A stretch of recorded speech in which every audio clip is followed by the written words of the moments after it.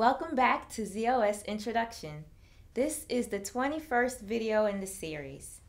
The learning objective is to describe virtual storage, describe an address space, and describe page, frame, and slot. The operating system consists of program instructions and data. An application program consists of program instructions and data. Computer hardware provides a contiguous range of addresses to store instruction code and data that belong to the operating system and application programs. The address range for operating system and application program code and data is a virtual address range. The virtual storage addresses need some physical resources to hold the code and data represented by the virtual storage addressing mechanism. One physical resource available to hold the code and data represented by the virtual storage addressing mechanism is random access memory, commonly referred to as RAM. The RAM is segmented or broken down into addressable areas to store operating system and application program code and data. z/OS keeps track of the mapping between virtual storage address and RAM storage addresses using translation tables. The computer identified memory locations is called addressability. A second physical resource available to hold the code and data represented by the virtual storage addressing mechanism is auxiliary storage. The auxiliary storage is segmented into addressable areas to store operating system and application program code and data. z/OS keeps track of the mapping between virtual storage address and auxiliary storage addresses using the same translation tables.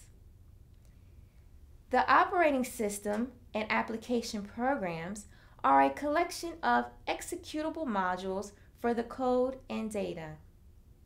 Each operating system and application program executable module is either started or submitted to become active. Each active executable module is called an address space. Each address space is segmented into 4K chunks called pages. Each page is assigned a contiguous range of virtual storage addresses, starting with address 0. The virtual page addresses need a physical location. The physical locations are RAM and auxiliary storage. Both RAM and auxiliary storage areas are segmented in 4K chunks to hold a virtual page.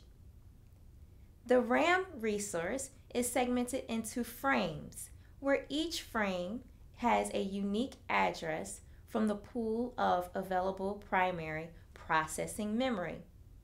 The auxiliary resource is segmented into slots, where each slot has a unique address from the pool of available secondary processing memory.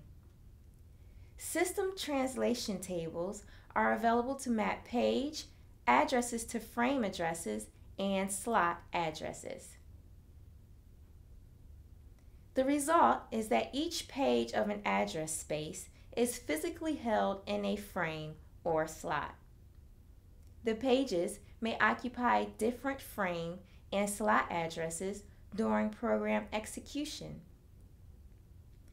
The reassignment of a page from a frame to a slot or from a slot to a frame is called paging.